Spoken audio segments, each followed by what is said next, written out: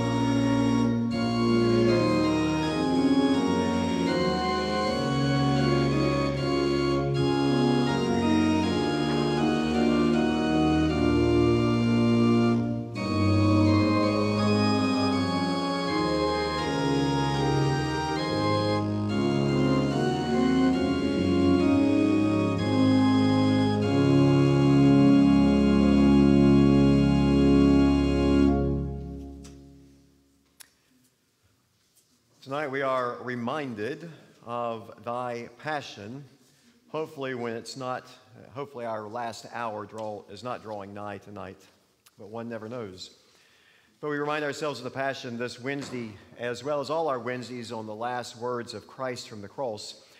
Tonight's gospel reading comes from St. Mark, the 15th chapter. Glory to you, O Lord. A few verses prior to the last word. The soldiers led Jesus into the courtyard of the palace, and they called together the whole cohort, and they clothed Jesus in a purple cloak. And after twisting some thorns into a crown and into his head, they put it on him. And then they began saluting him, saying, "Hail, King of the Jews!" And they struck his head with a reed and spat upon him and knelt down in homage to him, sarcastically. They continued mocking him, and they stripped him of the purple cloak, and then they put his own clothes back on him, and then they led him out to crucify him. And it was about 9 o'clock in the morning. The inscription of the charge against Jesus read, "The King of the Jews." And with him they crucified two bandits, one on his right and one on his left. Those who passed by derided him, shaking their heads and saying, "Aha! You who would destroy the temple and build it in 3 days, save yourself and come down from the cross." In the same way, the chief priests, along with the scribes, were also mocking him among themselves and saying, "He saved others. He cannot save himself. Let the Messiah, the King of Israel, come down before the cross now, so that we may see and believe." Those who were crucified with him also taunted him. And then when it was noon, darkness came over the whole land until 3 o'clock in the afternoon. And at 3 o'clock, Jesus cried out with a loud voice, "Eloi, Eloi, lama sabachthani," which means, my God, why have you forsaken me?" When some of the bystanders heard it, they said, "Listen, he's calling for Elijah." And someone ran and filled a sponge with sour wine and put it on a stick and gave it to him to drink, saying, "Wait, let us see whether Elijah will come to take him down." And then Jesus gave a loud cry and breathed his last. The gospel of the Lord. Praise to you, O Christ. Please be seated.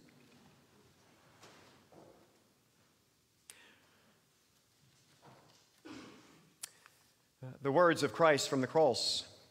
The first night, Ash Wednesday, we prayed, "Father, forgive." We listened to Jesus' words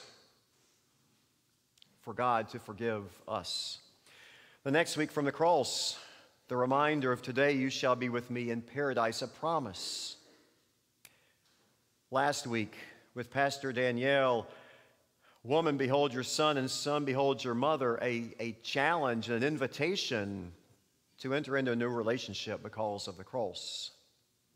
And tonight, this honest plea that perhaps we have all prayed, cried, spoken, thought sooner or later, my God, why?" Next Wednesday night, no, the sermon's not over, but next week, Wednesday night, 2 words, "I thirst," from Pastor Carl Yost, sitting back here this evening as well. So return next Wednesday for that message. There was a piece of paper out there in one of the offering plates, and it said, "Please pick up a piece of paper and a pencil and a stick pen." I don't know if there are enough stick pens to go around. And the invitation is, perhaps during the sermon or the meditation or following, you may want to write down a prayer concern, maybe something that you're considering, or someone who needs our help. My God, why? And then during the prayers of intercession, whatever that prayer concern is, or your question even, my God, why? You're welcome to come up and tack it onto the cross. And Pastor Vernon and I will help tack. You'll need to possibly hold the back of the cross as you push it in, press it in. But also as you do that, you can remember the awfulness of the soldiers pressing a crown of thorns into Jesus' head, or pressing those nails into his flesh.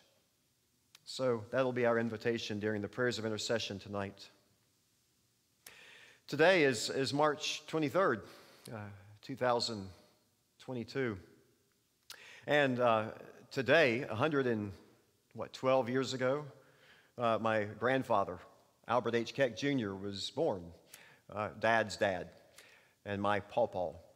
And apart from being born on this date, he died then 10 years ago or so in July. He lived to be 102 years old. And in 2001, when Nina and I and our kids moved to Hickory, North Carolina, that's where he and my Meemaw lived. And Paul and Meemaw were there. And on Wednesday nights after Lent or Advent or other church night dinners, we would take them some of the Wednesday night food or before the Wednesday night food so they could eat with us even from their home. And then periodically, we'd take other food and other visits to their home. When my grandmother died in 2004, my grandfather said, gosh, I'm in my 90s. I may not live a whole lot longer.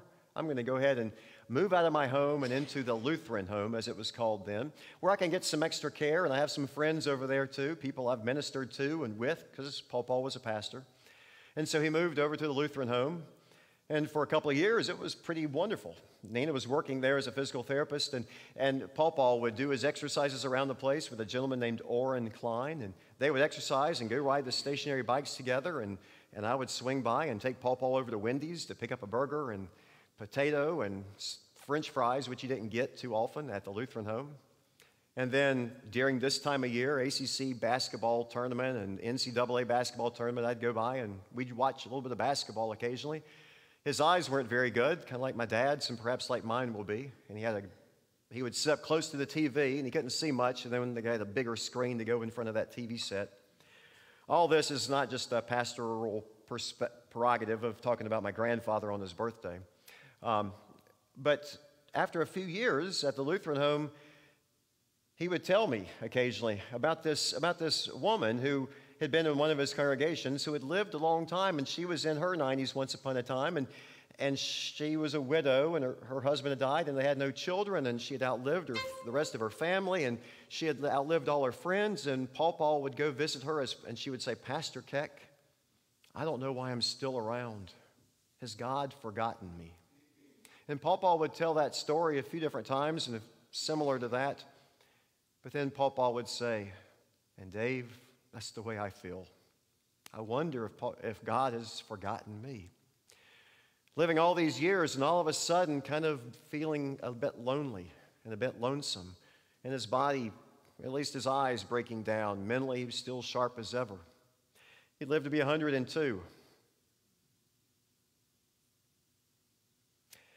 Paul said that when the lady asked him that question, why was she still around and had God forgotten her? He tried to reassure her, no, God has not forgotten you. God loves you. In my wanting to pry a joke, I would say, and you probably added, Paul, that you assured her that she was going to die one day too, right? And he'd laugh a little bit. Thank you. But then he would say that story about him. Eventually, he died peacefully in his sleep, just like my grandmother had died. Today, at St. Mark's, we also were remembering a friend of ours on our congregational prayer list, a friend of Dan Markley's in Lake Norman Big Band, Jeff Flagg, died on St. Patrick's Day, age 61. Not only a drummer in the big band, but also an orchestra director and a business systems worker, coordinator, did some analysis with that. He died of cancer. And then we're mindful of Wendy Winger, a lady in this congregation, Lynn and Wendy's mother just died last Sunday, Dorothy McCracken. She was in her 80s when she passed away. Lynn said, God bless her. She was really struggling with various things in life. And so she died peacefully at her home in Pennsylvania. But not everybody dies as peacefully. Dad's brother and my Paul's and Meemaw's youngest son, Dr. Timothy Allen Keck, died in April of 1988 of a drunk driver going through a stop sign and colliding with my Uncle Tim, and injury sustained in that accident didn't allow him to live, and he died a few days later in the hospital. After that, my grandmother especially was one of those mothers against drunk driving. She was one of those mad women and mad people, but she was never that mad. She was always just somewhat sad that had happened, and she wanted to do something to change the world out of love. And so mothers against drunk driving. So I share all that with regards to Jesus on the cross. He's not being forgotten, but he does feel abandoned. He does feel lonely. He does feel isolated. And he dies a horrendous death well before he turns 46, like my Uncle Tim did, well before he turned 86, like Dorothy McCracken, Wendy Winger's mother, long before he turned 61, like Jeff Flagg, or 102, like my grandfather. Jesus dies a god-awful death on the cross. Why? Because he loved people, because he shared God's love with people, because some people came and betrayed him with a kiss late one night, because some people denied him, because some soldiers arrested him and took him and mocked him and spit on him, and a mock trial had him hanging on a cross at 9 o'clock the next morning, less than 9 hours from an arrest. It was a public hanging, a crucifixion to scare the Jews and to scare anyone else, to make sure that they behaved for the Roman authorities. It was a public hanging to make sure that other people would not get out of hand, would not proclaim forgiveness of sins to people, because only God can do that, their religious leaders said. For those reasons and more, Jesus was hung on a cross, and I'm mindful that at this time of year and the last couple of years, the Lutheran Church and others, we've been wrestling with racial concerns, and I just want to mention that, goodness gracious, it was a lynching, it was a quick hanging.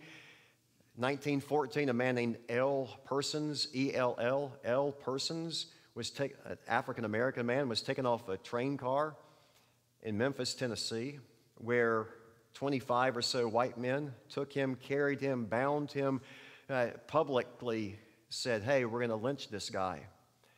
L. Persons was first burned, and then they extinguished the fire, and then they cut off his ears, and there was a mob of people there, including women and children, with children on their parents' shoulders watching this scene.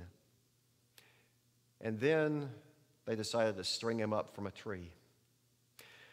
1955, a 14-year-old boy named Emmett Till. You all are familiar more perhaps with that story. Emmett Till from Chicago was down visiting relatives in the Mississippi Delta when some people came and kidnapped him, took him, punched him, beat him up, shot him, threw him in the river. I can't remember the name of the river at the moment.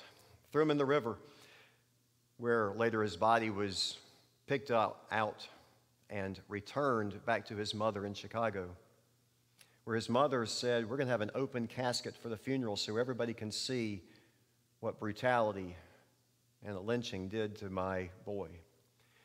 Public pictures raised a whole lot of concern and awareness. That event supposedly led to the Rosa Parks bus sit-in, or it was right there at the Rosa Parks bus, and it led to that 381, more than a year of bus boycott by African Americans. I share all that because in The Cross and the Lynching Tree, a story book by James Cone, he also says that, like the lynching, the cross of Christ gathered a group of people, Jesus' disciples, gathered them back together, gave them not fear but hope, gave them a new opportunity to share God's love as Jesus would have them to share it, gave them a new opportunity to go to people, to minister to people when they were crying out, my God, why? My God, why are there crucifixions? My God, why are there lynchings? My God, why? And we can go on from there, from pandemic to a friend suffering with cancer to deaths of people at way too early an age. My God, why? The cross represents the worst inclinations of us, of our humanity, the willingness to execute even innocent victims for the sake of personal and institutional power. Yet the intent of the crucifixion is not what determines its final meaning. And that's why down here on this purple box, we have a red heart-shaped emblem with another black cross on there, a reminder of Martin Luther's seal, a reminder of God's love revealed through the cross of Christ, through that awful torture device. And perhaps that's the answer to my God, why? Why? To prove once and for all God's amazing grace and miraculous love, and to invite us into living into that hope in the midst of all the tragedies and sorrows and hurt of this world, to live into it as Jesus would want us to live into it, so that no one would feel abandoned, so that no one will feel forsaken, so that no one will feel forgotten, so that no one will feel left alone. My God, why have you forsaken me? Cried out Jesus, perhaps to give us a glimmer of hope. Amen.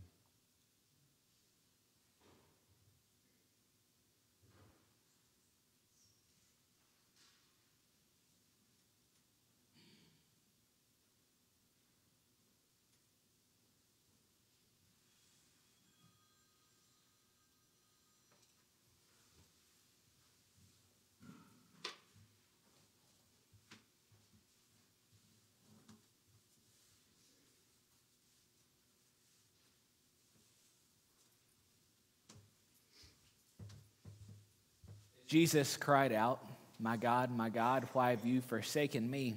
Together as people of faith, we cry out using the Apostles' Creed, a statement of our faith.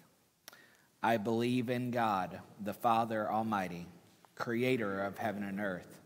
I believe in Jesus Christ, God's only Son, our Lord, who was conceived by the Holy Spirit, born of the Virgin Mary, suffered under Pontius Pilate, was crucified, died, and was buried. He descended to the dead. On the third day he rose again. He ascended into heaven. He is seated at the right hand of the Father, and he will come to judge the living and the dead. I believe in the Holy Spirit, the Holy Catholic Church, the communion of saints, the forgiveness of sins, the resurrection of the body, and the life everlasting. Amen. Someone's going to play the music, and if you so desire, feel free to come up and pierce the cross with that prayer concern or that, my God, why concern that you have.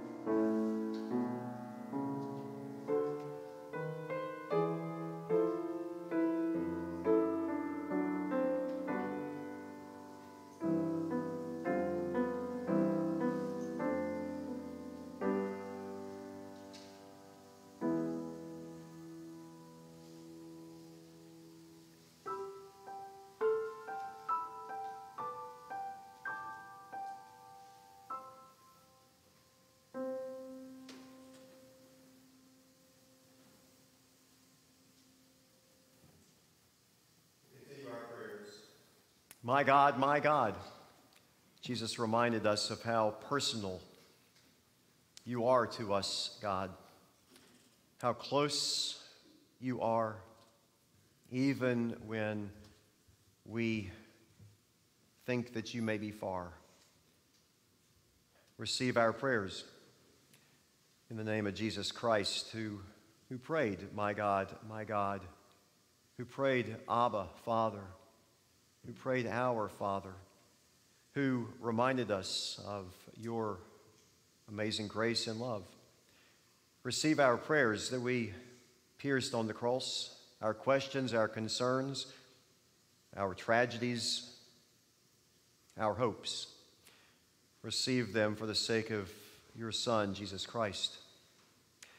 We also lift up this night this world that you have created, from the creation itself, from oceans and mountains, dirt and soil and trees and the springtime flowers in bloom, to nations, especially nations that rage against nations, praying for your peace. We lift up these United States of America. We lift up concerns of our state and of our community here in Mooresville in the Lake Norman area. And we lift up concerns to you for St. Mark's Lutheran Church, for our congregation council, for our staff, for the prayer concerns that we bear on our hearts and in our minds, for people including Lisa and Wendy and Drew and Janet and Jeff, and all others we now name aloud from our lips or silently in our hearts.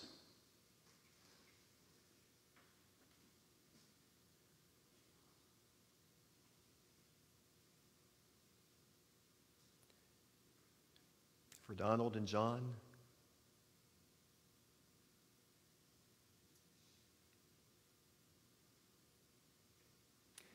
we extend our Christian sympathy again to the family of Wendy Winger at the death of her mother, and to the family of Jeff Sachs,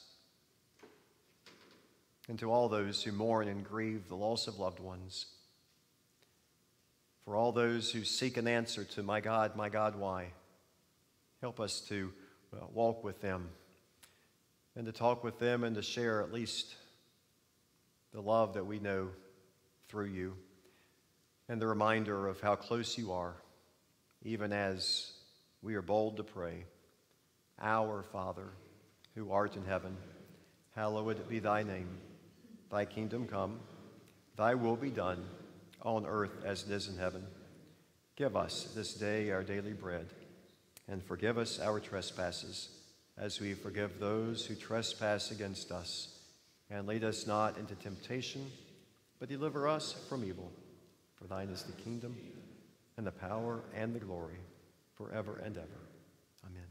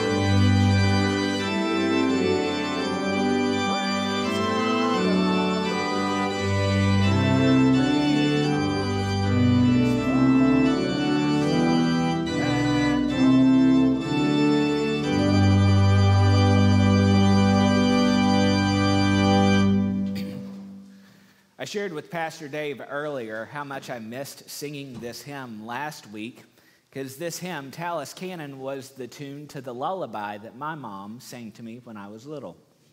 So, as you go to bed this evening, knowing that our Lord Jesus hears your prayers, go in peace, go in grace. Amen.